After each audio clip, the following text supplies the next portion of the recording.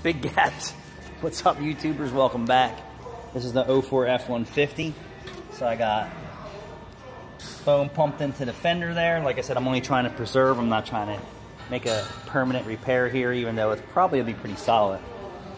So you can see here that I finished my tape mold, and I just poked a hole in it, pumped it in there, poked a hole in it, pumped it in there.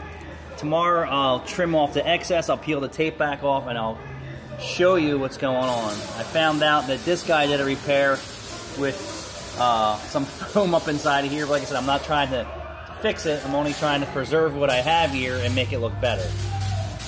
So you can see how much that has expanded inside. Hopefully it fills this whole piece inside, and then I'll shape it to make it look like a rocker, and I'll also put this piece back on when I'm done too, and I'll probably use some polyurethane to do that with. So this is the stuff I'm using. Big gap.